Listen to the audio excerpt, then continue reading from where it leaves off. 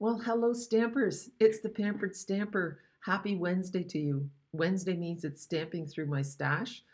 And today I have a fantastic bundle to share with you. It's called Heartfelt Hexagon, and it's a stamp set with a lot of images and sayings, and it goes with a punch.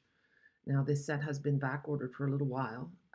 It's available the third week in April, and I'm suggesting that you get it as soon as you can because when at the end of April, it will no longer be bundled, so you will be paying 10% more. Okay, and what's the purpose of stamping through my stash? Well, let's take a look. The purpose of stamping through my stash is that you ink up your stamps as soon as you get them. And the reason is twofold. Number one, and the punch. You want to use your punch, you want to use your dies, whatever you get, your ink pads, your markers, your blends, anything.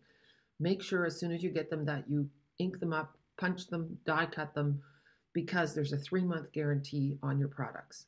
So you want to make sure they're in good working order so that you can get them replaced if there's anything at all wrong. That is why you pay a premium dollar for Stampin'Up products. We stand behind our products, but you can't just put them in the closet or in the cupboard in a drawer and then wait a year or two and then discover that there's something wrong. Then there's no more help for you. The other reason is that when you ink up your stamps, you will be more likely to use them. You're going to fall in love with them. You're going to be reminded why you love them, and you're probably going to discover a few things that you didn't realize about your purchase. And that's so much fun. Tuck your little odds and ends into your case and your stamp case, and then you will have a nice surprise the next time you want to use it. So I've already put some of these on my stamp apparatus. We're going to make a great card with this set at the end. I'm just going to tuck this stamp set underneath.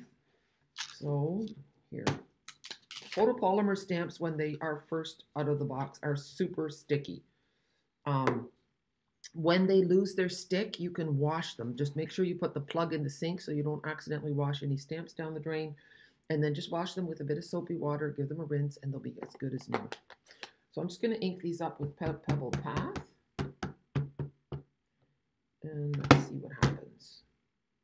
So there are 2 hexagons here. And see, you could stamp the words inside with the design as well, and then they punch out. I'll show you that in a minute. Now we're just going to turn this around. I hope I left enough room. I put the other stamps on another plate. Let's see. Oh, I just have to move this. Oops, see, it just comes right off. And then I have another one all ready to go. Your stamp apparatus comes with 2 plates. I have a few extras if you want one. Let me know. Well, you know what? It's touching that one a little bit, but that's okay. This is just a sample to show you what all the stamps look like when they're inked up. And I figure you don't want to see me put every single stamp on a block. So, but let's see what they say. Sending lots of love and hugs with sincere sympathy. Oh, it's got to take a minute to focus. Oh, the internet here is so bad. Well, it's taking its sweet old time. I'm just going to lift it up, see if that helps. It's just a jiggling away. I'm going to pause it. See. Okay, that's a little bit better. So you can see, with sincere sympathy, sending you lots of love and hugs. Let's eat cake, Mr. and Mrs. I hope your day is filled with joy. And for you. So now look, you can, this looks beautiful embossed as well. I'm just going to put this out of the way. But look, you just open up your punch and then you slide it in. And as it becomes where you want it to go, there.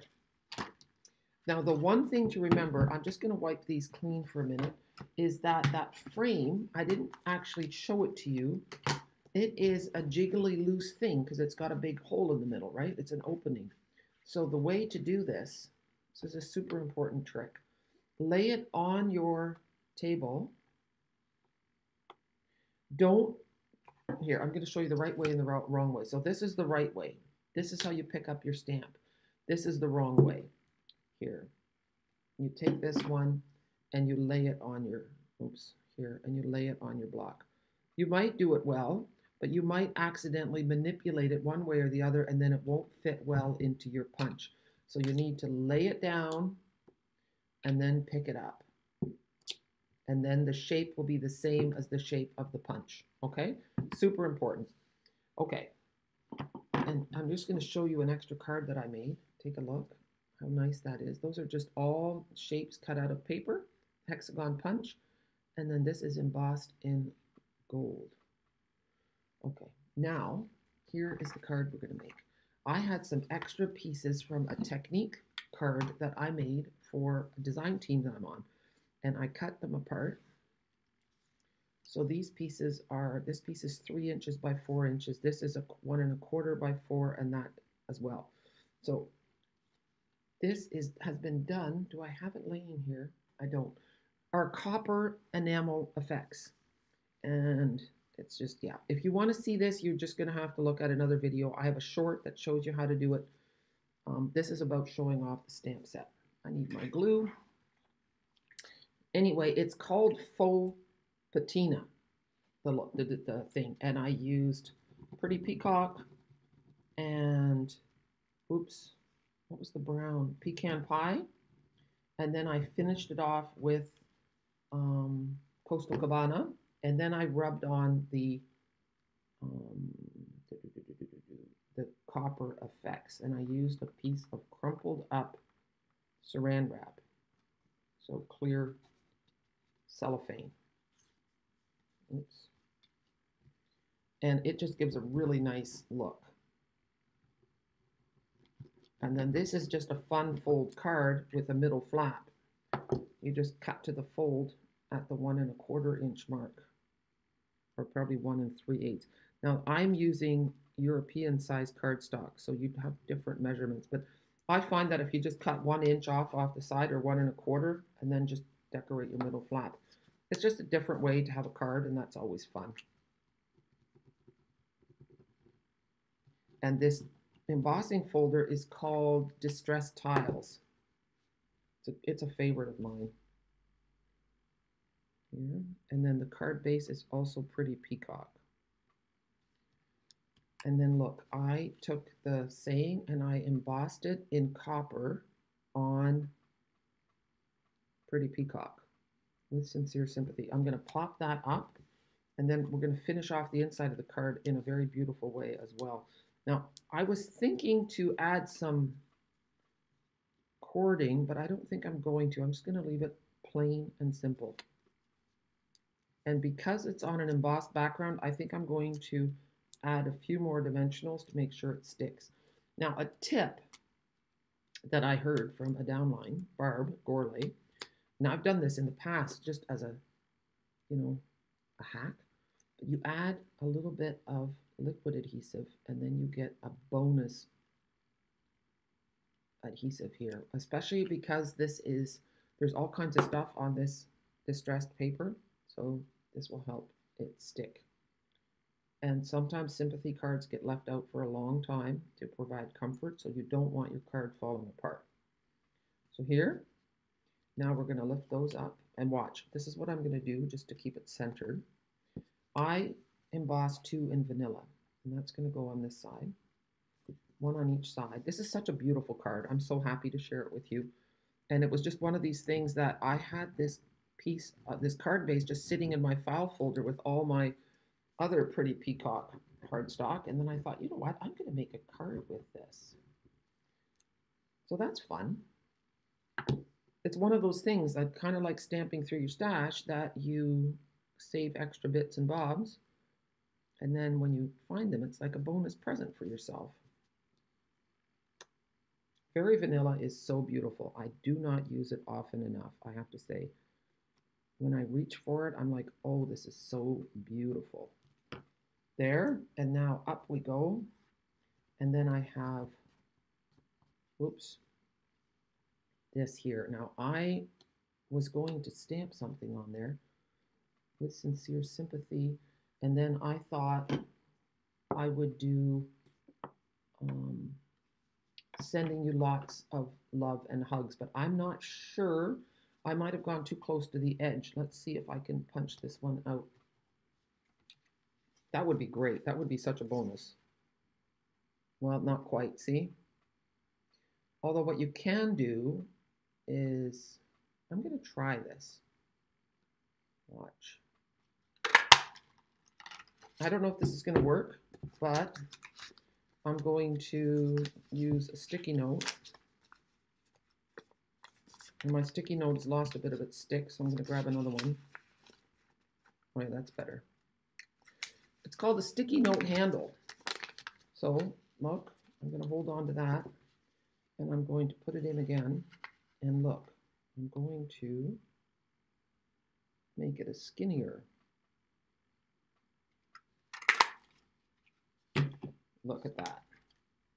And now it could have been, it's not perfect, but it's going to have to do. Let's have a look. Look at that. Isn't that great? So you can change the shape of your hexagon by doing what I just did. That handle of a sticky note is always a great tip because it helps you to punch things out when you've punched on a piece of paper that is too small. There. Look at that. Oh, I forgot to put it down. All right. I was too eager. Well, I hope that you've enjoyed this session of stamping through my stash. Please give me a thumbs up on YouTube if that's where you're seeing it, or share on Instagram, Facebook, wherever. Your word of mouth advertising is really valuable to me. There. Look at that. So here we go. And then we open it. And then I think we could probably finish it off with some really nice embellishments. Let's take a look if I have anything in my stash. Okay, I found just the thing. These are called rustic metallic adhesive back dots. So a few of those will add just the right subtle touch. See? A little one.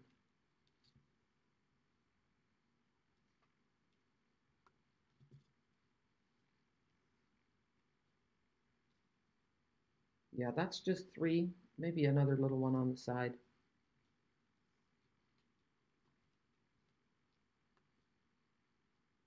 You want to keep your embellishments in numbers, odd numbers, okay? I think that looks quite nice. It's a very rich looking card. I always think this one looks better in real life than in the video. In the video, you see kind of the light focuses and it looks a little blotchy, but in real life, it doesn't look blotchy at all.